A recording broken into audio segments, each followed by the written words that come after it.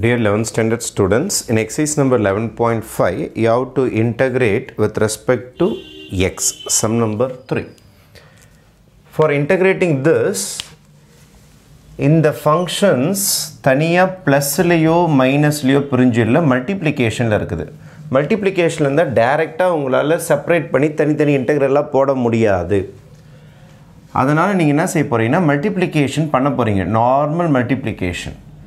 Algebraic expression multiplication அப்படியே multiply பண்ணிங்கன்னா போதும். 2x into 36 becomes 72x. 2x into 4. 4 2s are 8. X into x is x square. Minus 5 into 36 is minus 180.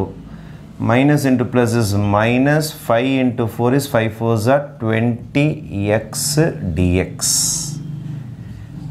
Then integration of 8x square first எழுதிக்கிறேன்.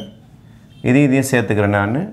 72ல 20 போச்சுன்னா you get 52x minus 180 dx. இப்போ இதை integrate பண்ணலாம். தனித்தனியாக separate பண்ணி போடலாம். ஏன்னா plus minus வந்ததுனால you can split this. Plus minus வந்தால் தான் அந்த மாதிரி பண்ண முடியும். இந்த மாதிரி மல்டிப்ளிகேஷன் இருந்தால் தனித்தனியாக ஸ்ப்ளிட் பண்ண முடியாது. அப்போது இங்கே ப்ளஸ் இருக்குது, இங்கே மைனஸ் இருக்குது. அப்போ தனித்தனியாக பிரிக்கலாம். இது integration of x square dx வேணா 8 வெளில போட்டுக்கலாம். அதே மாதிரி ப்ளஸ்ன்றனால பிரிச்சிருக்கிறேன்.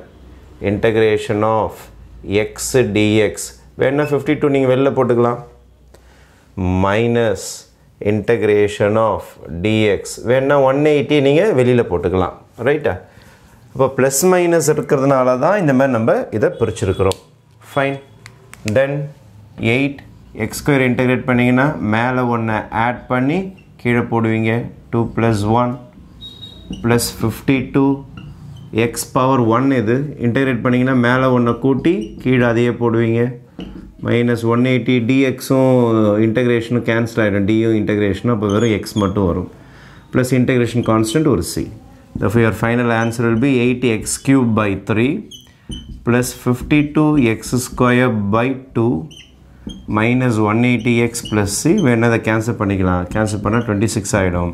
Therefore 8x³ / 3 plus 26x square minus 180x plus c will be your final answer. Okay, thank you.